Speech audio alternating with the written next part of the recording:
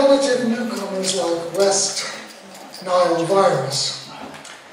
Marm and his students and collaborators are in the middle of this battleground. Getting a handle on the ecology of infectious diseases is complicated for many reasons. One of them is that many variables are involved. There are the vectors, the hosts, the mode of transmission, the habitat change, climate change, the life history of the vector, as well as the host, and more and more and more. One thing is clear, as Professor Kilpatrick said in an earlier paper, the continued introduction of pathogens to new regions is inevitable in our globally connected planet. He collaborates with many colleagues here and elsewhere. He has raised ample money for his research, as he should. He has published in prestigious journals such as Science, Nature, Proceedings of the National Academy of Science, and so forth. He has advised many students, and they have gone on to obtain excellent positions. The title of his talk today is Mosquitoes, Birds, Bats, and Diseases, Ecological Insights to Benefit Public Health and Conservation. Marm Kilpatrick.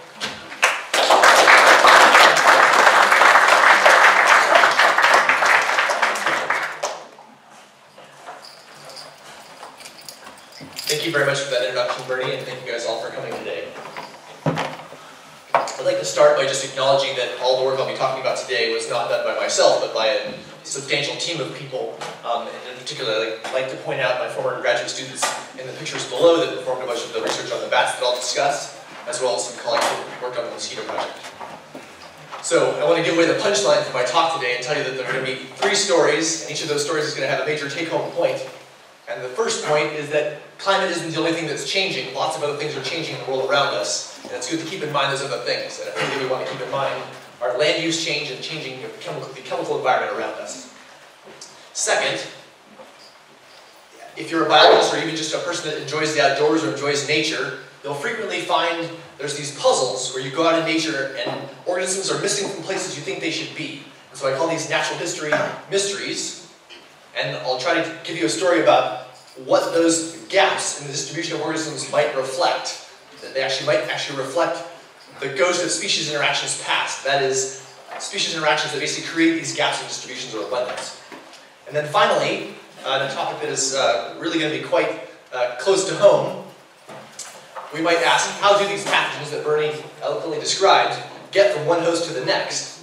You might think, well, primarily we're going to get these pathogens being spread from person to person via our close social connections that we know very well. But in fact, I'll show you that quite frequently, pathogens can jump from social group to social group via infrequent and indirect connections. And so in a very kind of trivial way of saying that, if you're the Starbucks barista, this person that you have these very infrequent chance interactions with, but can play a crucial role in linking to social groups. Okay, so the first one of these stories is addressing a question that I'm sure all of you have seen because it's in the news all the time, and it is, how will climate change affect disease, and specifically, how will climate change affect vector-borne diseases? So there's been all kinds of headlines all over the place. We're all well aware that the climate is changing globally, and we want to know how is that going to affect vector-borne diseases. Is it going to be more disease, less disease? In what place will there be more disease, and so on? So the first part, I'm going to try to address that by asking, how has climate and climate change affected mosquitoes over the last 100 years? And so one might kind of just intuitively think, the answer is, well, surely we have more mosquitoes around, and that's because it's a warmer, wetter world, right? So to try to address this question with data, not simply kind of by intuition, we went and gathered a bunch of data. So via some colleagues that I mentioned earlier in the second slide, we were able to get mosquito abundance data for 3 different counties that span the US, so New York, New Jersey, and California. And we were able to get data for almost 50 different mosquito species across almost 100 years. So a huge kind of temporal scale. And then we asked, what drives fluctuations in the numbers of mosquitoes of these different species across space and time? And we really wanted to try to pull out the effect of climate and climate change because that's a topic obviously of enormous interest. So we looked at all kinds of temperature variables. We looked at things like the the average temperature across an entire year, the kind of winter severity, summer, fall, which different seasons might affect the mosquitoes, and so on. We also measured different ways of measuring precipitation, because of course you guys know mosquito larvae breed in water. And so we did the same thing, trying to get all the different rainfall variables, and trying to see what is the effect of climate on mosquitoes over the past century. So I'll jump right into some of the patterns, and we can try to see if we can sort this out. So this is data from a county in New York, Suffolk County, and over the last kind of 60 years, here's data actually showing for the last 40 years or so, there's been about a 5-fold increase on average across all the mosquito species in this county over the last 40 years or so. So you say, wow, okay, there's been this big rise, about 5-fold more mosquitoes. You can say, what's that caused by? So on this graph, the black symbols are the mosquitoes, the red symbol is temperature, and the kind of, blue-green cyan color, that's rainfall, precipitation. And so what hopefully your eye can see, because it looks like a relatively simple story, is that kind of if you put the best fit line through these graphs, the mosquitoes have gone up about 5-fold at the same time that it's gotten a bit warmer and a bit wetter, right? So it seems like a great simple story, but then we might say, wait a second, was something else also happening during the same period? So there's been some climate change for sure, but there's other things also changed besides the climate. And also, what happened before that? So I've just shown you data here from about 1965 onward, but of course it turns out we have data actually from before that. So let me show you that. And I'll say this is actually the mosquito abundance data in this county in New York over the last 80 years, so since the 1930s. And you see this totally different pattern, right? Instead of having a simple linear increase over the last 5 decades, we have this huge amount of mosquitoes. They crash down to very low numbers, and then they rise after that over the next 5 decades. And so I might say, okay, what interesting thing is happening here in this kind of gray box? What happened to make mosquitoes go from super, super high abundance to crash, to be very, very low for almost a 20-year period, and then slowly rise afterwards? All right, so many of you in the audience might have a hunch about this, right? And in fact, that's the period of peak DDT use, right? And so that's actually very strong evidence that that caused this enormous crash in the mosquitoes there. So that makes sense, except that we stopped using DDT in the mid to late 60s. So why didn't the mosquitoes, they reproduce every couple of weeks, why didn't they bounce back really fast after that? So these are kind of some of the ongoing questions. And here's one partial answer to that. So if you actually measure the concentration of DDT in the soil, that's what's shown by the blue line here. Sure, it peaks when we're using tons and tons of DDT, but even though we stop quite abruptly in the early to mid-60s, depending on where you were in the US, the concentration in the soil remains there for the next 40 years. And so in fact, even into the very early 2000s, you can still find DDT in soil cores in lakes and sediment all across the US, and that's where this data is from. So there was this persistent signal of DDT still out there, even though we hadn't used it in the last 40 years. Okay, so that's DDT, but of course other things have also changed over the last 80 years as well, and one of those things is the kind of number of people on the planet and the land use associated with urbanization. And so if we just plot the number of people in the same county over that time period, that's what's shown by this green line here, and you can see it's gone up enormously. It's actually increased about 5-fold as well. So we've had this enormous change in the chemical environment, but we've also had a huge change in the land use itself. So if we kind of make the story as complicated as it should be, put the climate in there, the land use in there, the DDT, both use and kind of concentrations in the environment, and then ask, what the heck? What's going on here? What are the actual driving variables really responsible for affecting the mosquito populations? And so it turns out that the variables that we think might be involved are actually not highly correlated with each other, so it's actually not that difficult to separate out their individual impacts. That's what we've done statistically. So I'm going to give you one quick demonstration of that. So the black symbols and line on this graph are the same mosquito populations I've shown you in all the graphs beforehand. And now we've tried to fit models to that data that either include all the climate variables we wanted to put in, or all the climate variables and DDT. And the fundamental thing that we get is that the blue line, which is the kind of dashed blue line that says model without DDT, that's the best fitting model we can possibly do with all the climate variables we have, but no DDT. And you can see it spikes along. It might explain a little bit of the mosquito abundance data, but it's not really a good fit at all. And that's because it's missing that crash. There is no climate signal at all that we can find that can explain this enormous crash in the mosquito populations. And we need the use of DDT and the concentration of DDT to give both the crash and the very slow recovery afterwards. None of the climate variables make that same pattern. So we can feel pretty confident that the only way to explain the pattern of mosquito change over this past 80-year period is the combination of DDT use and DDT concentration in the environment. And it turned out the temperature and the rainfall had a much more minor effect than these chemical signatures. So DDT was actually much, much more important than climate was in this overall process. So, so that's the take home from that part. So that was just one county in New York. Go ahead. Before you go on, how about birds and that eat mosquitoes? Because the population is changing also. Yes. So there are lots of other things in the environment that also could affect mosquitoes. Most of those things that I'm aware of, we do not have data that span back that same period. So it's hard for us to really pull those things out. And I will say that the model with DDT still fits the data moderately well, but still has fluctuations around that. And the additional variation that's not explained is probably due to things like you're talking about. So if you look at the red line, which is the best fitting model with DDT in it, it follows the path of the black numbers pretty well, but not perfectly. There's definitely additional variation explained by mosquito predators and things like that. Absolutely. Okay, so that was just, I showed you data so far from New York, and of course, that's one small place. What about somewhere else? Are the patterns the same? What does it look like? In addition, that was data just for mosquito abundance, kind of averaged across all the mosquitoes. What about the numbers of mosquitoes that are in a given place? How many mosquito species are there? So here's a slide that I'm going to walk you through kind of step by step. And so it basically shows on the right mosquito abundance patterns in New York, New Jersey, and California. And the left side is mosquito species richness, so the number of mosquito species in this county, in again the same 3 states over the last 80 years or so. So I'm going to kind of step you guys through this. And so this first graph is the graph I've already shown you so far. So it basically shows in black the mosquito populations being very high, crashing, and then slowly recovering over a 40 or 50 year period. That's what I just showed you a minute ago. If you look at and ask what happened in New Jersey, the answer is similar, although there's a little bit more fluctuations early on, but they also basically were high in the early 30s and 40s, then crashed when DDT use was high, and then recovered afterwards, but a little bit faster than they did in Suffolk County, New York. And if you want, we can talk afterwards about the possible differences between those 2 places. But one strong possibility is just that the environments in Suffolk County, New York are basically more isolated from the rest of the environment. So that's one possibility. California, which is where we are, of course, the patterns there are a little bit different and kind of interesting. And so the mosquito abundance, which is shown in black, the black symbols, and the red dashed line is just kind of a caricature of that pattern to make it a little bit easier to see. Basically, mosquitoes also crash when DDT use occurs and the concentration goes up. They recover afterwards, but they recover much faster than they did in the other 2 places. And then strangely and interestingly to me, then slowly decline over time afterwards. So clearly something very different is happening there than in New York and New Jersey. And I think it's actually, we can talk later about the possibilities that are happening there, but I think that's quite interesting. So that's the abundance of mosquitoes. We can then turn to how many mosquito species are in a given place. And in New York, which is the top graph, the pattern is very similar to mosquito abundance, which is that there were lots of mosquito species there, they crashed when DDT use got high, and they recovered afterwards. So that's a relatively simple story that's like we said a minute ago.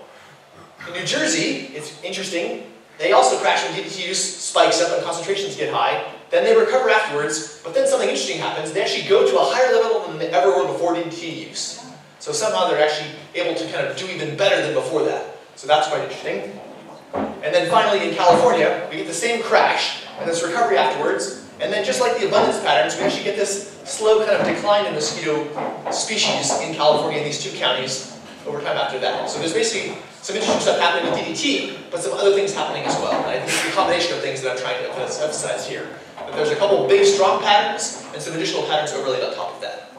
So in conclusion here, across these 3 different regions, New York, New Jersey, and California, where we were able to get our hands on data spanning 5 to 8 decades, and that kind of lengthy data is what's needed to answer these kind of long-term questions, we found that for both mosquito abundance, so how many mosquitoes there are in a place, and the different numbers of species that are there, which we call mosquito species richness, DDT use and concentration in the environment were really, really dominant factors affecting those variables. So if you want to know how many mosquitoes are in a given place, or how many mosquito species will be there, across this 8-decade period, the strongest predictor was DDT use and DDT concentration in the environment. So were we spraying it actively, and what was the concentration, residual concentration in the environment? Those are the dominant things.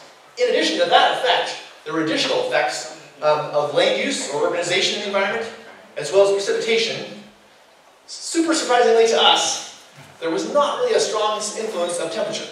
So even though we know, if you look at the temperature data, it's changed in all these 3 counties, it's gone up a little over a degree Celsius, so we've definitely seen climate change there. The effect of that on the mosquitoes is much, much smaller than these other effects. So that's not to say there isn't climate change, not to say that climate change doesn't matter, it's just to say that there are other stuff too we really also need to worry about. And that's the really, really important thing that I wanted to give you guys as a take home from this section. is that there's other stuff going on there. Okay, so the conclusion from this first part is that climate change is definitely occurring, but lots of other things are also changing.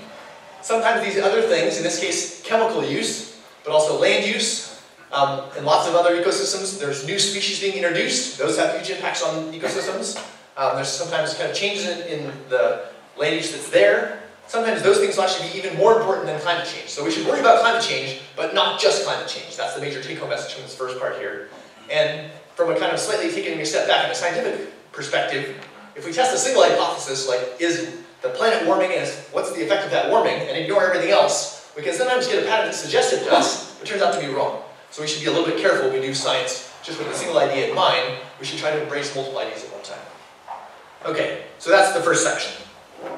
So the second story I'm going to try to tell you guys today is about these things that I call natural history mysteries. So if you guys, how many of you guys are into either birds or plants or butterflies or any sort of natural organisms? Raise your hand. Okay, great. So at least half of you, and probably the rest of you at least to some extent. If you say, hey, this place here looks like a great place for redwood trees. Why aren't there redwood trees around me here? Well, this place looks like a great place for this species of bird that I really like, and yet I don't see any of them here. So trying to understand what are the factors that basically give rise to the patterns of distributions of organisms or to make them more or less abundant. Those are the kind of mysteries I'm talking about. So if you plot distributions of organisms, and I've given you a couple examples here, in the lower left is the graph of where we find a species of bat called the northern long-eared bat. It's found in the eastern US, and this little arm that extends up into western Canada with this big hole in it. That's really weird. So what's causing that pattern? So that's what this is about here. So sometimes the answers are relatively easy. So sometimes we can make maps and find out that the distribution of a species basically extends up to some kind of temperature limit, and above that it just simply seems to be too cold. So that's a nice kind of clean, simple story. That works out sometimes. Sometimes the organism has a dominant food item it eats, and if that food item is not there, it's not there. And that's pretty easy too, right? So if your food source is not there, you can't be there. So that's great. Other things that are much harder to actually kind of observe directly are when there are kind of species interactions, meaning things that eat you. If they're present or not present, that might determine whether or not you can be there.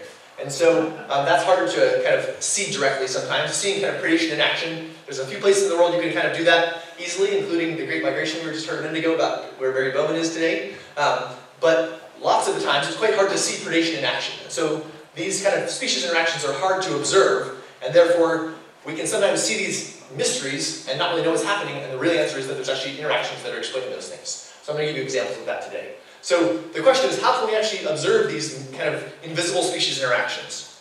And one way is by the introduction of new species. So this is a graph here from a paper that basically just shows the connections by airplane flights among cities all over the world.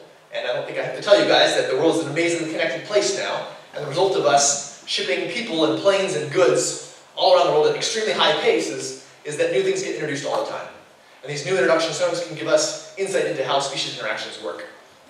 So one example I'm going to talk about today is the introduction of a fungus that infects bats. And so this fungus causes a disease which we call white nose syndrome. That's because it makes bats, basically grows on bats' faces as well as their other parts of their skin, and makes them have big white noses or white muzzles. So that fungus was first observed in New York, here where that red arrow is, kind of southeastern New York, in 2006, 2007, and over the next decade spread across the entire country. And in fact reached the West Coast. And this map in 2017, 2018, actually the year before that, I'm sorry, 2016, 17. And then actually is now in California. As of just a couple months ago, there was an announcement that this fungus has now reached California bats as well. So this fungus is kind of spread across the country. In doing so, it's been not so great for bats. So, let's see. Yeah, so, oh, I took that one slide out. Okay, so, so this fungus, I'll say a couple things about it. Oh yeah, I guess I'll show you on a later slide. This fungus is actually present throughout Eurasia. So actually my students, former graduate students who are now professors at Virginia Tech, went over to Asia, China, Japan, Mongolia, all these places, as well as got a bunch of samples from Europe. And the fungus is actually widespread across that entire part of the old world. We think it was introduced probably from somewhere in Asia, in Europe, but we don't know exactly where just yet. The bats there seem to be doing much better than our bats here. The disease has a very interesting seasonality to it, which is to say that the bats in summertime, when they're awake and not hibernating, seem to do just fine if they get the fungus on them. It doesn't even grow because their body temperature is warm like ours. But in the fall, when they go back to their caves and mines to hibernate, their body temperature, they actually let it fall to ambient temperatures. So I didn't really understand this until I started working on bats. But you guys know those laser thermometers you can use to measure the temperature of your oven. If you measure the temperature of the wall in a cave and it says like 3.2 Celsius, so just above freezing, if you hit the bat hibernating next to it, it'll say 3.2 Celsius. The bats are basically let their body temperature go all the way down to indistinguishable from the environment around them, which is pretty amazing. Wow. So that's amazing, except that also means that this fungus that actually grows quite well between about 2 degrees Celsius and 15 degrees Celsius can now suddenly grow quite well on the bats themselves. So they basically get infected in fall and they start hibernating, the fungus grows then and then basically invades their tissues, and they're trying to sleep, trying to basically hibernate, and it basically makes them wake up too frequently and they burn through their fat reserves. So they're normally hibernating for a whole winter, just waking up every so often for an hour or two to do a few kind of normal bodily functions, and this fungus makes them wake up 2 or 3 times more frequently. So that's how it kills the bats. Okay. When this fungus invaded the northeastern part of the US, there were 6 different species of bats that hibernated in caves and mines together. And these are pictures of them up there. And the most abundant bat that was there is called the little brown bat. And the lower graph just shows the fraction of each of these caves or mines that had a bunch of bats, what fraction was each species. And what your eye can hopefully just see is that in these 6 different caves, just as examples, little brown bats are half to like 2/3 of all the bats. So they're quite abundant species. So the impact of this disease on bats was really horrendous. So this graph here basically shows what was the population of these bats doing before this fungus got there, and what happened in the first year afterwards. So the blue lines across the top are the population, kind of change in population size on average per year in these 6 different species of bats before the fungus got there over about a decade. And so what you can see, and also say, the dashed line at 0 means a stable population. So all the blue lines are actually slightly above that, meaning the bats are actually doing slightly better. And a small aside, which we can get into later if you want, is you can ask, why were the bats growing before the fungus got there? Was that some mosquito DDT residual effects on insects that caused there to be more and more insects around that would enable the bats to grow? We can talk about that later if you want. Anyway, the bats were doing great before this fungus got there. In the first year after the fungus gets to a site, that's what's shown by the red bars here. And so you can see that the first 2 species decrease a bit, so on the order of about 25% decline in their abundance. Not good, but not terrible. But then these other next 3 species, or actually the next 4, all decline by an average of something between 40%, and the northern long-eared bat, which is the 5th species on the bottom across to your right, that goes down about 99% in the first year after the fungus gets there. And in fact, I'll show you data later, they just keep going down into that. So really, really, really tank when this fungus gets there. So that's the first year effects, and you might ask, okay, what's the eventual impact of this disease going to be on these populations? Will it drive some species totally extinct? Will it knock them down but they'll get to recover? And which species will be hit the hardest? And what are the traits of those species that affect the impacts of this disease on those bats? So that's the kind of questions that we tried to address after that. So the first big question from a kind of conservation perspective was will this disease, white nose syndrome, which I've abbreviated WNS, will it drive some species extinct, and if so, which ones? And so when I first started doing this work, I thought this might be the most exciting project I ever got to work on, because we could do some work in the first year or 2 after the fungus got to a place, make some predictions, identify the most important species to do something about, to conserve, and then try to actually stop extinctions from happening. And so as Bernie actually talked about in his introduction, we know many other cases where a disease gets introduced to a new place, causes dozens and dozens of extinctions, and afterwards we're like, that was too bad. And so here we're thinking, wow, can we actually do something ahead of time and stop these extinctions? So that was the kind of goal of this research. So we ended up trying to say, okay, what can we do here prospectively? So take a little bit of data and then use that to make predictions in the future, and then do something about those predictions. So so that's what we're going to try to do here. So the prospective approach we're going to use here is to use this first year decline data to try to make predictions afterwards. And how can we actually know, based on just the first year decline, is a species likely to go extinct or not? And so the answer is we're going to use some disease ecology theory. So some of these things are going to be a little bit intuitive, I think. So for many different diseases, the spread of the pathogen from person to person or host to host is what we'll call density dependent. And that means the higher the density of that population, the faster the spread occurs. And that's, I think, kind of intuitive. You can imagine, I think there's about 50 or 60 of us in the room here today. If I sneeze, many of you might get sick. If there are only 4 or 5 people in the room, less of you would get infected. So that's kind of the simple concept there. It turns out that that's not always how things work.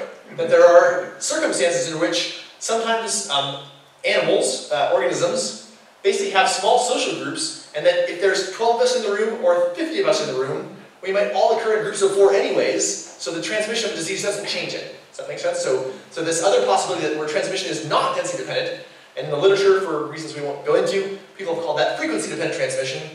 That's simply the case where disease spread does not increase with the density of that species. And so if that's the case, then as the species gets more and more abundant or more dense, transmission does not go up, and that changes how the spread actually occurs. The crucial point here is that if transmission is density dependent, which is the first possibility, if you're a very abundant species, the disease kills a bunch of you, then as you get rarer and rarer, transmission gets less and less efficient, then you can stabilize at a lower level. Does that make sense? In contrast, if transmission is not density dependent, then if it kills half of you and you still form your same size groups, then it may keep spreading and actually kill all of you. So the prediction here basically is that if transmission is density dependent, then you'll decline, but as you decline, transmission gets less efficient, and therefore you'll stabilize at a low level and not go extinct. Whereas if transmission is not density dependent, then it can basically keep knocking you down all the way to extinction. So we can basically ask, how is transmission occurring in these different bat species, and which of these two do they follow, and therefore are they likely to go extinct or not? So that's what I'm going to do. So here's 4 species of bats that were the hardest hit by the fungus in that first slide I showed you a minute ago, and we can ask, what's their sociality, how do they interact with each other in groups, and can we then make predictions about how the disease will spread through their populations?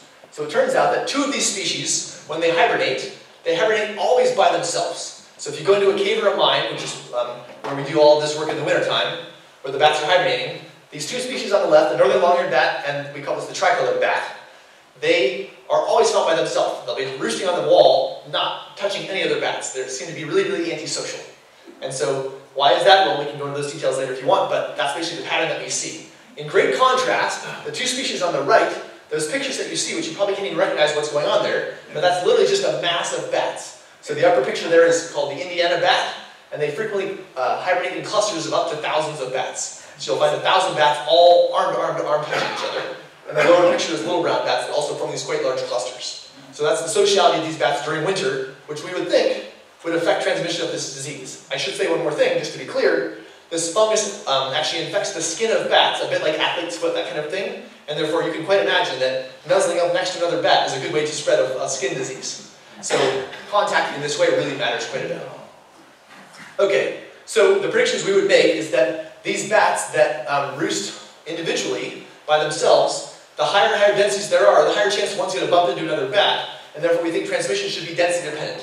And that's what the DDTs stand for here, different from the DDT part and the other part of this talk. And the right part of this slide here, the bats that are social, no matter how many bats there are in a cave, they're still going to form groups, and so transmission is not going to decline as their populations get lower and lower and lower. So that's the prediction here. So let's look at the data and see if those predictions are borne out. So what we basically did was we asked if we plot the population size on the x-axis, which is what's here on the log scale, and the y-axis we actually asked how badly did that population do in the first year after the fungus got to a place. And the idea here is that if transmission is density dependent, those populations that were really big and dense should do terrible, and those populations that were small and sparse should do not as bad. Does that make sense? That's the prediction, and that's basically what you see in the data for this bat, the northern long-eared bat, and that's that that solid black line. So the idea here is that the population size or density is on the x-axis, and the y-axis is the population growth rate, and lower is worse. And so that red dashed line is a stable population, and sadly, what you can see for this population, all the populations are not stable, they're all declining, and the ones that are in the really big, dense populations are doing the worst. So this population appears to be affected by a density-dependent transmitted disease, and the good news, initially you would think, is that as they get rarer and rarer, the disease will get less efficient, and they should stabilize. So we would think the extinction risk should be a little bit lower for this species. If we look at the other species here, so that's the first species, there's now 4 species here. The 2 on the left, we predicted ahead of time they're not social, and therefore transmission should be density dependent. They should do better when they're kind of rarer, sparser, because transmission will be less efficient. Whereas those populations where they're very, very social and occur in these groups, transmission is high no matter how many bats there are. And in those groups there, we actually simply see no evidence that the populations that are more dense do worse or better. So the 2 graphs on the right here, if you try to fit lines that are increasing or decreasing to that data, you find no evidence that the bats in the really dense populations are doing any better or worse than the ones in the sparse populations. The bad news is that that means if they start out really dense and decline, they still keep declining even when they get sparse. And that's the bad news. In contrast, the ones on the left, as they decline, the disease transmission gets less efficient and they don't do as badly. So that's the kind of take home from here. And so, yeah, so that's that part. So one small detail I want to point out here, which is where the devil's in the details. So the species in the upper left, the northern long-eared bat, the less dense populations, the sparse ones, are getting closer to that dashed red line, which is where they're stable and not declining. So that's good. So this, you could say that these guys are not going to go extinct, right? And the answer is, the problem here is that when that black line, which is the kind of predicted line that's fit through all of the data that we have, where does it intersect stability? What population size will those bats be at when the disease transmission gets so inefficient that they can stabilize there? The answer is about half of a bat. So it is the case that these bats do best in sparse populations, but the disease transmission is efficient enough that even when there's just a few bats left, it still gets from bat to bat, and they basically are going to get driven fully extinct. Does that make sense? So even though transmission is density dependent, it's not, they still have too much interactions among these bats. Okay, so that was what happened. Those were our predictions that we were able to make in the first year after this fungus got to these sites, and we can say who's going to go extinct, and actually then we can actually follow for the next 5 years and say, what can we do? I should also say, as an aside, we were able to get these most threatened species listed under the Endangered Species Act to try to actually do things to help the bats. So that was what we were able to do with this information. So we can kind of test these ideas. So the northern long-eared bat that I just showed you a minute ago, where we made this prediction that they should decline, they should do a little bit better at lower populations, but still go extinct because the transmission was still efficient enough. They basically declined by about a huge amount in the first year, a huge amount in the second year. There's only one population left the third and fourth years, and then everyone goes extinct. So in fact, this bat, everywhere this fungus has gotten to, within 3 to 4 years, the bats are completely wiped out. So that's a super, super kind of depressing story, and that's the way it's worked out. A second species of bat, where they also decline as they get smaller and smaller, the declines get less severe, they've actually stabilized, and it's actually quite great. So these bats are much more abundant, but they're not going extinct. They're still present, just at much, much lower abundances. So that's what's happening with the tricolored bat. Then we have 2 more species of bats. One is this very, very social species that occurs in these very large clusters. The data suggests that as they decline, they still form these social groups, and therefore transmission keeps occurring, and they keep declining. So we don't have any evidence that these guys are stabilizing, which is not super good. But there's another story of that we'll talk about later. And then finally, this 4th species that also forms these groups, we thought would decline and keep declining as it got rarer and rarer, but thankfully, they actually stabilized. So as you can see on the graph over here, the first 2 or 3 years, they're far below that 0 line, but then the last 2 years, they're actually stable. Their population growth rates are basically at that stability line, and they're doing okay. And you say, hey, what the heck's going on? You said this species was a social species, and therefore the transmission should keep being very, very high. Well, it turns out 2 interesting things are happening. I don't have time to show you all the details, but one thing is that they became less social. So the species that used to roost in big groups now roost almost entirely by themselves. So that's kind of crazy and interesting. And second, a subset of the bats appear to be resistant to the fungus growing on them, and they're actually able to keep the fungus from growing to really high levels. So the combination of this change in sociality and an increase in resistance to this disease has enabled these populations to persist. Okay, so I want to do a small interlude and say, how is it that the solitary species of bats, meaning bats that roost completely by themselves all winter long, we thought, can get this disease to spread from bat to bat? So if they're never ever touching another bat, how can they get this fungus being spread from bat to bat? And so, more generally, we can ask, so this is a question about bats, which I'm going to show you data from these bats, but the question is really the general, and applies to people, and plants, and wildebeest, and every animal you can imagine. How do epidemics spread between social groups? So you have your people that you hang out with all the time, and you can easily imagine your family members, your best friends that you spend lots of time with. If you get a cold, or the flu, of course you can easily spread to them because you're hanging out with them all the time. You're sharing airspace with them in a room like this, or in a car, or you're talking to them closely, that kind of stuff. But people that you don't really know, on the other side of the earth, how do we share pathogens with them? So that's the kind of fundamental question here. I will say that the dominant paradigm before we did this work was that primarily transmission did occur within these social groups. We thought also that there were sometimes connections among social groups. There may be one individual that might be part of this friend circle and also part of that friend circle, which you might have heard the term small world networks. Things like that in physics describe that kind of phenomenon. But we do have sometimes these cases where you get individuals that really don't seem to be connected to anyone, and yet somehow you think, okay, they should be safe from disease in this case. So this graph, what I'm showing you actually right here, is actually represents a network of bats inside one of our sites. So this, in the lower left-hand corner, is actually a bunch of bats hibernating in a single group together. And then, and that's one species that's in light blue, whereas the other colors represent other species. And you can ask, say something like the red circles, which there's only a couple in this graph because this site only had a couple individuals of that species. They're not connected to any other bats, meaning they're not actually roosting in any clusters at all. How might they ever get infected? So the big question we're asking here is, how do solitary individuals or species get infected, and how do pathogens spread from group to group? Another way of putting that same question is how important are indirect or infrequent connections among individuals for the transmission of pathogens? So is there some way to characterize these social networks and the connections among them that captures both the social interactions and these infrequent indirect connections that might occur that we normally just kind of miss? So that's what we did for this study. So we studied 4 species of bats in a bunch of different sites in both Michigan and Wisconsin where this disease had just invaded. And we went into these sites and characterized both the social networks of these bats, which is what's shown in this graph here, which is to say, we basically characterized how many bats were there in each cluster, hibernating together, touching each other, and how many kind of connections were there among each one of those individuals. So that's what each one of these little clusters shows. And we also then wanted to say, okay, are there connections happening among these bats that we're not actually seeing? So we tried to figure out how can we figure that out.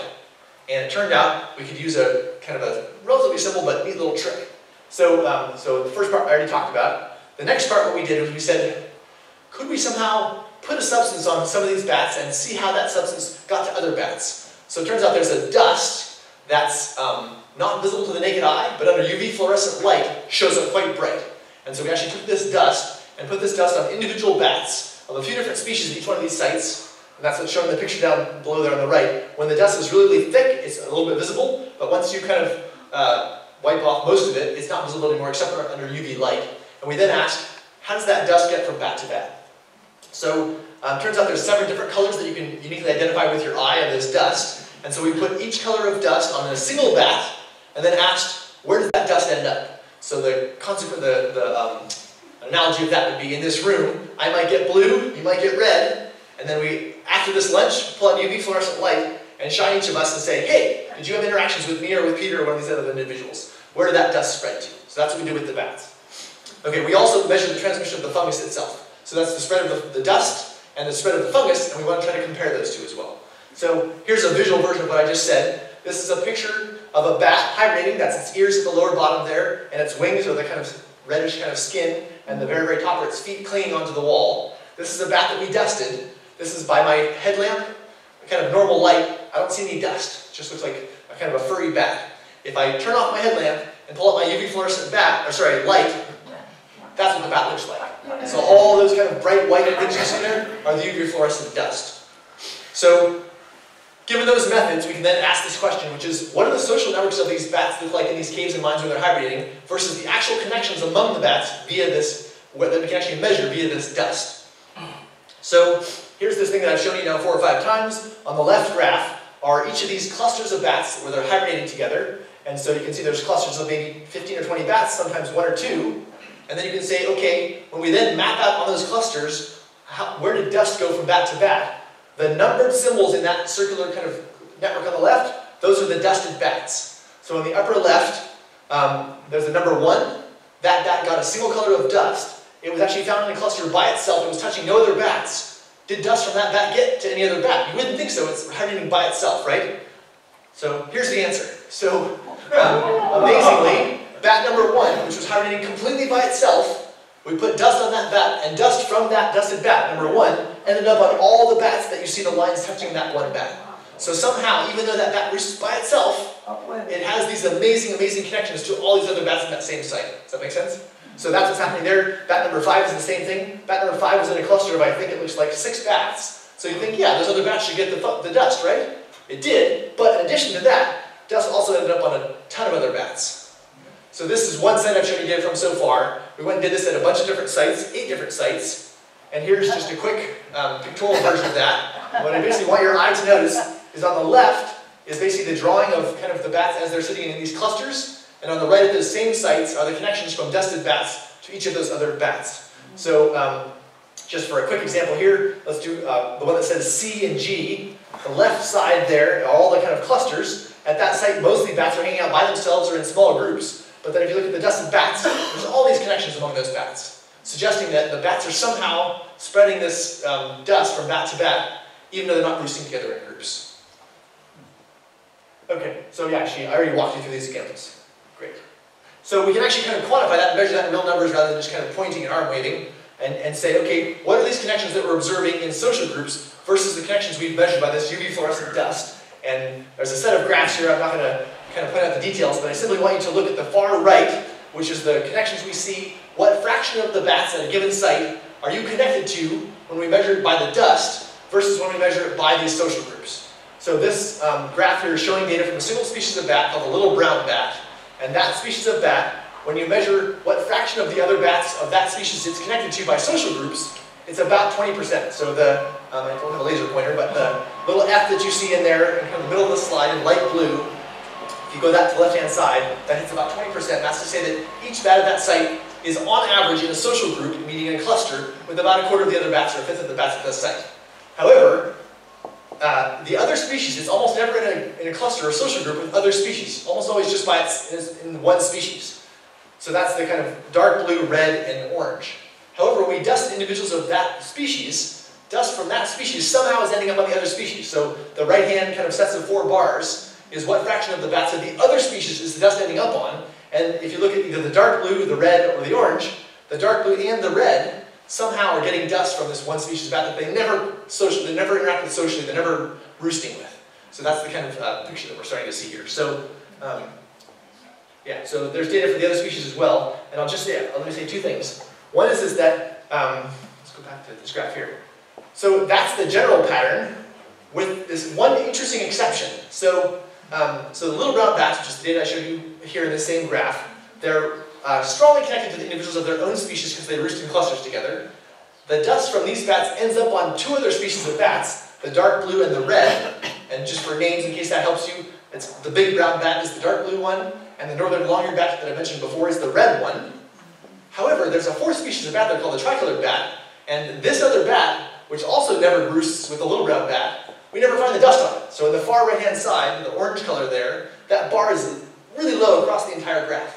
And that is to say that dust is going from this one species of bat to its own species, also to other species, but not to all species. Is that clear? So it's not that there's just mixing among all the bats everywhere. It's that there seems like there's these connections among some individuals and among some species, but not among all species. So there's interesting interactions occurring here that are basically mixing up these communities, but not in a kind of homogeneous entire way. Okay. So, what should I say? I'll skip that part. Okay. So that's the kind of that's the connections that we're able to observe via this UV fluorescent dust that we use to kind of tell us something about the connections among these individuals. We can ask then, how does that compare to the fungus itself? So we don't actually care how this dust spreads. We really care how this fungus spreads that's killing the bats. So we went in and actually measured the transmission of the fungus as well. So on this graph here, on the x-axis is time. It's basically the winter. As I mentioned before, the bats first get infected in fall, and they go back to hibernate, and then they die over the course of the winter as the fungus kind of goes from bat to bat, infects them, irritates them, wakes them up, and they starve to death by burning through their fat stores. So the x-axis is November to March of a given winter. The y-axis is the fraction of the bats that have the fungus on them. And so the name for this fungus is called Pseudogymnoascus destructans, which is a Latin name, of course, it's hard to say, so we often abbreviate it PD. But basically, there are 3 different species of bats that I'm showing you data for here. The little brown bat is the one on the left, the northern long-eared bat is the one in the middle, and the tricolored bat is the one on the right. And as you can see across each winter for each of these 3 species, the fraction of the population that has the fungus is low at the beginning, and then increases as you go across the winter time. But it's not, the increase is not the same across all the different species, right? So the first 2, it goes from 0 or near 0 up to near 100% pretty quickly. The 3rd species is that antisocial one that also has no connections to other bats. Transmission is much, much slower there. So that's the spread of the fungus. We can then map the spread of the fungus to the spread of the dust. And ask, does the dust really tell us a lot about what's happening? So there's 2 graphs on this slide, and I want to say what's happening here. So the left graph is if we try to predict the spread of the fungus just with the social connections or the groups and clusters of the bats. And what your eye hopefully can see is that there's a little hint of an increase in data, but it's pretty messy and we don't really get the picture right at all. And that is to say that the social groups, just the social groups, don't really give us a good accurate picture of what's actually happening. In contrast, the right graph uses actually the spread of the dust itself to predict the spread of the fungus that we observe later, and what you can hopefully see is that the pattern is much, much stronger. So in fact, when we include these connections among the bats that we don't observe via social groups, but we know are there from the dust, we actually can really, really accurately predict the spread of the fungus. So it suggests that these indirect and infrequent connections among the bats are really, really very important to the spread of the fungus. I will say, you might ask, how the heck is this dust getting around if they're not roosting together? And the answer is twofold. So the bats hibernate across for about 5 months long. They'll be completely kind of asleep, or in hibernation, in torpor we call it, for about 2 to 3 weeks at a time. They'll wake up for about 1 to 2 hours. We know they'll sometimes drink. We know they'll sometimes go to the bathroom. They'll sometimes actually have sex with other bats. And during this 1 to 3 hour period, they may be having connections or interactions with other bats that we don't normally see. So the spread of this dust, we think, is actually happening both by them clustering with other bats, roosting together for 3 weeks straight, but also in these tiny, tiny short windows that are occurring in this, say, 1 hour block every 3 weeks. Does that make sense? So these are these infrequent connections I'm talking about. The second piece of the story is that because it's a disease spread by contact, a kind of a skin fungal disease, we think it's also the case that a bat could wake up, crawl across this part of the cave, go back to its cluster and go back to sleep, and then a week later, another bat wakes up, crawls across the same part of the cave, and picks up the fungus. So the two pieces of the story that we think are happening that are leading to the spread of the dust are infrequent connections, meaning these kind of passing things happening in a tiny fraction of your life, so just 0.1% of the time. And that's what I was saying before about the Starbucks barista, right? Most of your day is spent with your friends or your family or your colleagues, but you have these very short interactions for just a few minutes of time with individuals that you think you have no actual connection with, but that's a chance for a pathogen to spread among individuals. In addition to that, we have indirect connections, which is that you never even saw the person, but for example, I met a few of you at lunch earlier today, some of you I didn't get a chance to meet. I went and touched the doorknob over there. You may never even had 1 minute of conversation with me, and yet you then touched that doorknob afterwards, and that connection, therefore, between us, there was no real connection, but there's an indirect connection that occurred via, say, the surface of a doorknob, in this case, the surface of a cave or a mine where the bats crawl across, all that kind of stuff. And so what we're saying here is that this dust, we know, can be spread both by direct physical contact within social groups, also by infrequent connections across social groups, and by these completely unobserved, invisible connections via an indirect connection, say, via a surface of an environment. And that's how we think the dust is getting around. So I think that's actually most of what's on this slide. So the idea here is that these cryptic or indirect and infrequent connections create these bridges across social networks and individuals, and even across species. Now I should say, in case anyone's familiar with this, West African Ebola outbreak 2 or 3 years ago, you guys probably hopefully all remember that from the news. A big question with Ebola is how the heck are people getting infected? So we have decent data that suggests that there's a number of species of fruit bats in Africa in general that carry the virus. But people don't usually eat these fruit bats, so how are people actually getting it? So we don't exactly know, but the best evidence we have is traced back to the first case of that West African outbreak was a kid that hung out and played in this one tree where there was basically a cluster of bats used to roost there. So what I'm suggesting here is that the data that we've shown here is consistent with the same idea of no one ever touched those bats, no one ever ate one of those bats, but they shared space with, this kid shared space with these bats, where basically the shedding of that virus actually occurred. So as we did this work on these hibernating bats, which of course is not necessarily that relevant to people, but you can take a step back and realize, oh, the exact same ecological processes that are occurring here apply also to humans, to lots of other animals, all that kind of stuff. So that's the kind of broader implications of this type of thing. So what do I want to say besides that? I guess the other things I'll just say is that these cryptic connections that connect individuals across social groups are not just happening among all individuals. So it's true that it creates many connections that we don't otherwise observe, but there are still individuals either within a species or even whole species that don't seem to be connected. And that's almost by itself super, super interesting, right? So, so we have this one species of bat, of this 4-bat species community that I showed you here, that really weren't connected to any bats, neither social connections or through these indirect connections. And so you might ask, why is that? How are they pulling this off? And it seemed like, I didn't show you the data because we didn't have time today, but they basically, they hang out in just tiny subsections of the cave where no other bats actually go. So it's not just that they don't cluster with them, they don't do that either, but they also kind of sequester themselves in space and time. And that helps them kind of avoid other connections with other bats. So yeah, so the take-home message here of this section is that things aren't always what they seem. These hidden connections could create real problems, and that you should kind of be aware of the fact that even though you think you know the people you're connected to, you're also connected to a much broader network via these chance encounters and kind of indirect connections themselves. So in Santa Cruz, we don't use public transportation as much as we do in other places, but I lived in New York for 5 years, and if you live in New York and you go to the office every day via the subway, you realize every single day I'm connected to tens, hundreds, and possibly even thousands of people via the subway car that I'm sitting on, the turnstile that I push my hand through, all that kind of stuff. And those are those kind of connections I'm talking about here. Okay, so I'll finish up with just one more quick story, which is to say, we can then ask the original question, which was, what will the long-term impact of this disease on bats be? I'll tell you that there was this interesting pattern that we noticed when this fungus first started spreading, which was that in North America, there were many mines and caves that had huge numbers of bats, and some species actually occurred in groups of like 200,000. So you could go into a mine in New York and Vermont and places like that and find 200,000 bats of a single species. Just these amazing, amazing, huge clusters of bats and colonies of bats, just like we have large human cities. In contrast, if you went into caves and mines in Europe, on average, cluster sizes were much, much, much, much smaller.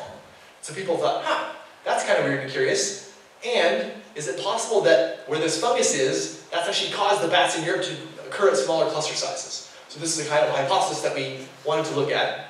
We can't go back in time and ask, when the fungus got to Europe, did it cause these cluster sizes to decrease? What we can ask is say, hey, how is this fungus going to change North American colonies, and will it make them more like European bats? So the question here is basically to ask, the y-axis is the mean cluster size of bats in colonies in North America. That's what the graph shows there, and the average is somewhere, it's on a log scale, so I think it's around 60 or 80 bats per colony.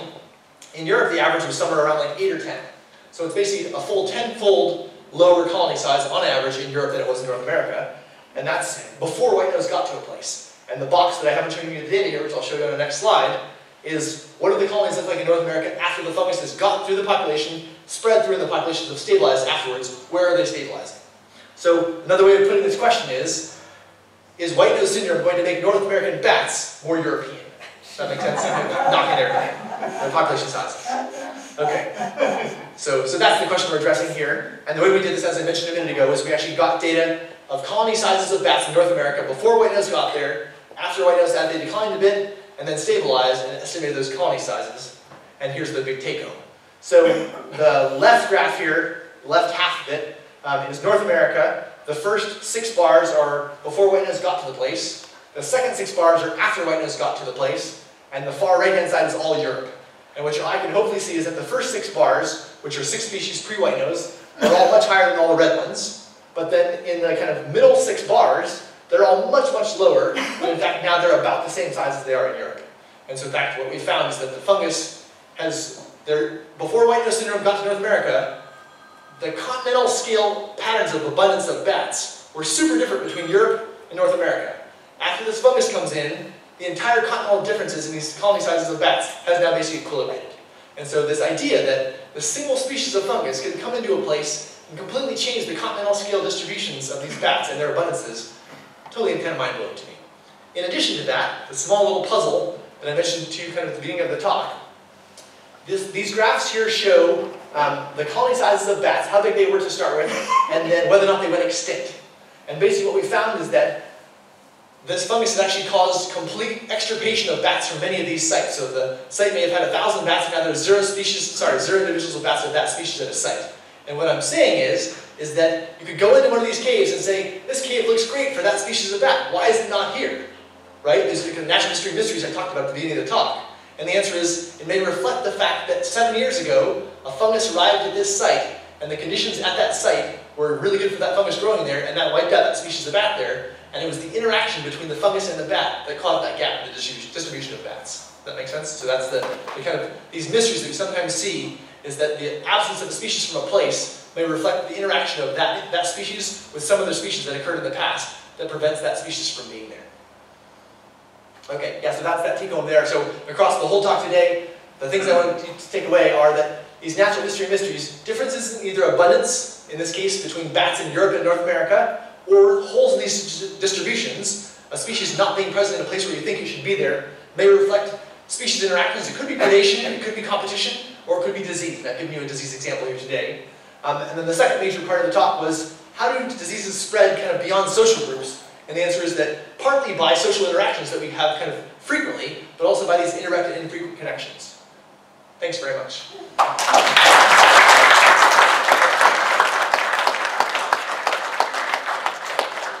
Questions? Go ahead. Sure. I wonder about the vulnerability or resistance of bats in other continents. Have you tested for this? Sure. So we've done a bunch of work now with the fungus in Europe and in Asia, and it looks like the fungus still affects the bats there, but does not cause huge declines. What about Asia, and what about Southeast Asia and Africa? Yeah, so a couple things. So the bats that get hit hardest by this fungus are primarily those bats that hibernate.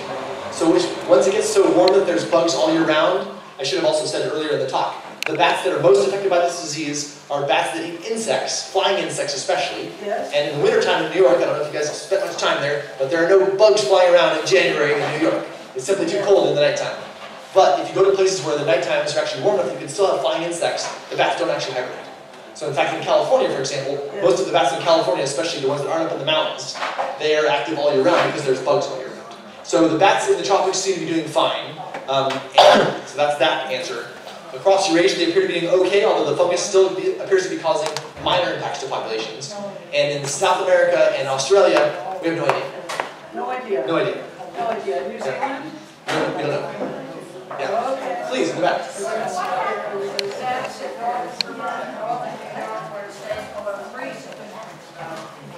Yes, so those bats, they're hibernating in these caves and mines, and the interesting thing is that the caves and mines are below ground, and so far below ground that the temperatures there are generally about the yearly average. And so most of these sites, if you're right at the entrance, it'll fluctuate like the air temperature outside, so go to -10 or -50 or whatever. But just 10 or 15 meters in will be on the order of like 1 to 2 C to like 5 or 10 C. And the bats basically use those kind of spaces. Yep, great, please. Anything known about the mechanism of clustering and what induces the bats to cluster? And my question really is, how would natural selection bring about the change in the size of Absolutely. the cluster? Sure. Yeah, so a couple answers. We know that when bats are warming up during winter, so when they're hibernating, they hibernate for 2 or 3 weeks. We call them periods of torpor. They'll wake up for an hour or two, and then they'll kind of hibernate again. We know that when they're warming up, if your neighbor is also warming up, it costs you less energy. So I should also have said, when they warm up, they take their body temperature from, let's say, 4 C all the way up to 39 or 40 C. That's a huge amount of energy to do so. They're basically shivering. So if you actually see them, they're literally sitting there shivering. And they do that for a few minutes until their body temperature comes up. If your neighbor is also shivering at the same time, it costs you much less energy. So we know that there's energetic benefits of clustering. That's been kind of well worked out and done in lab studies and things like that.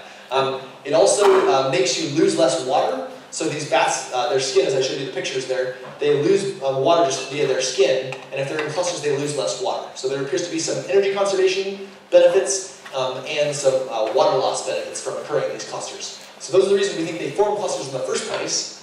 But, of course, as I've shown you here, there's some trade-offs to that, and there's some bad things that come with clustering as well. So we think that the clustering probably reflects some trade-offs and balances between those different factors. So the ones that are at the smaller cluster size, they don't need to be warmed up by their neighbors as much? Or? Well, so I think the better way of putting it is that it's not that they don't need it, they pay an additional cost for not having their neighbors. But is that cost higher or lower than getting infected with the fungus in the first place? Yeah, and I think before the disease was there, being in big clusters might have been a great idea. Once the fungus is there, it's actually not such a good idea anymore. And I think another way of looking at that is that traits of individuals or species that were very beneficial in one set of environments can become completely terrible in other sets of environments. In this case, after the introduction of a new species. Great question. Please. If you could eliminate the fungus, would you? Yes, and we've tried from local scales. So many of the sites where these bats occur are old mines that are abandoned. They don't have kind of special unique organisms that live there. They're kind of just tunnels in the ground with really nothing else happening there. And so we've gone in the summertime when there's no bats hibernating at all, and used, in one case we used a chemical that Canada uses to clean its drinking water called chlorine dioxide to basically try to reduce the fungus that are on the walls of these sites. So when the bats come back in the fall, they'll have less fungus on them. And that looks like it's been a little bit effective, but it turns out that the bats in the fall, they not only go to the site where they hibernate, but they also visit other sites to see other bats and also mate, and they probably pick it up at the other sites as well. So it looks like it reduces the fungus a bit, but not enough to fully eliminate. But great question. So if we could eliminate it from all of the US or all of North America, we would definitely like to do that, but we don't have any way to do that on that large scale, and the bats and the fungus occur in caves and mines, and in many of those caves, there's a bunch of other organisms there that we wouldn't want to exterminate. Yeah, please. Going back to the beginning of your talk, what causes so few the lower mosquito population in California? Let's see. If that was indeed true. Yeah, so let's just so I can get your question exactly right. So if we go to this graph here, so the mosquitoes basically were moderately high before DDT. They crashed when we used DDT. They recovered afterwards, and then they declined afterwards. And what we think is going on is that many of the mosquitoes that were the most abundant mosquitoes didn't do super well with the land use change that we did. And so one of the kind of major take-homes from this part of the talk was that temperature might matter, and climate change might matter, but in this case DDT matters. In addition to DDT, when we change a landscape from what it was before, and we put in farm fields and things like that, or cities, some mosquitoes that needed special kinds of larval habitat that don't occur in those habitats disappear as well. So several species that occur in California were knocked down in abundance when we eliminated their kind of habitat they use for their larvae. Yeah, great. Please. This may not be in your purview, but it's more in the mosquito area. Sure. On the East Coast, there's prevalence of Lyme disease. Sure. And with the ticks. And that affects humans as opposed to affecting Absolutely. disease. Yes. We see it a lot in the medical area. Yep. Where patients come in and they think they have a sports injury. Yep. And we send them for a Lyme titer and they test positive. Yes. For that. Is there any way, but why is Lyme disease all of a sudden Yes. so prevalent Yes. in the Northeast? So that was one of the, so I do work on a lot of different topics. I had to pick what to show today. Unfortunately, I didn't pick the Lyme disease story for you. But so we have a whole paper addressing exactly your question, which is what's causing the change in Lyme disease cases over the last 40 years across a wide region. So what she's referring to is that if you plot the number of cases of Lyme disease, everywhere from Virginia up to New York, Vermont, Connecticut, all those places, even across to Wisconsin and Minnesota, the Midwest, over the last 40 years or so, the number of cases has gone up about tenfold. So in the 70s and 80s, it was on the order of a couple thousand cases per year. Now we see about 30 to 40,000 reported cases per year. And we know from the other comment you just made, is that there's actually a huge number of cases that never get reported in the first place. So the actual number of Lyme disease cases is probably on the order of a couple 100,000 per year. And that's, we think, about tenfold higher than it was before. So why is that, right? So I think if I sum up all the work that we've done and many other groups have done, there's three answers. One is that doctors are getting better at recognizing it. So just like you said, you thought you had a sports injury, but in fact we have a test now that is moderately good, not perfect, but pretty good. So there's increased awareness, which helps because treatment actually is quite good for Lyme disease if you can get treated relatively early. Second, one of the main things people thought was the main driver was increased numbers of deer. And so if you read the kind of science literature and even articles, in some places there's been increases in deer, and deer host the largest stage of the tick that transmits Lyme disease. However, I'll say one more thing. If you go to a place and you either shoot or fence out all the deer in a place, and so there's no deer left, you'll actually eliminate the tick. So that getting rid of all the deer totally works. However, based on those findings, people tried to go in and shoot half the deer in the hopes of reducing the ticks by half. It turns out that's not what happens. So if you plot the numbers of ticks in a place against the deer density in a place, there's often kind of an increasing and then a flattening off relationship, which is to say, if you can get the deer completely gone, you lose the tick and get rid of Lyme disease, which is great. But if you reduce the deer some, but not all, there's still enough around to keep the ticks going, and you don't get the reduction that you want. So it doesn't appear that deer abundance can by itself explain the pattern of Lyme disease. And I will say, somewhat speculatively, but I think worth pursuing, we've done lots of other things to these communities as well besides change the deer. And one of the things we've also done quite a bit is change the predator community. So in many of these areas in the east, there used to be wolves, and wolves used to knock down coyotes. And coyotes, turns out, don't really like foxes. They compete kind of for food. So they're behaviorally dominant, so if there's coyotes, you'll get less foxes, and foxes love to eat small rodents. So we have, in this paper that I'm talking about, we have a ton of data across all these regions that show abundances of these different species of organisms. And basically, by getting rid of wolves, because they are livestock, we basically enabled coyotes to rise to much, much higher abundances than they ever were. That has driven down fox abundance, and we know foxes are quite important predators of small mammals, which are the main reservoirs for Lyme disease. So it's a tiny bit speculative still, we don't have the full story yet, but these ecological connections that go 3 or 4 chains down may have given rise to higher numbers of rodents and rodents that live longer, and that gives us more Lyme disease than the ticks that feed on them. We've also heard that there is evidence that they're in California.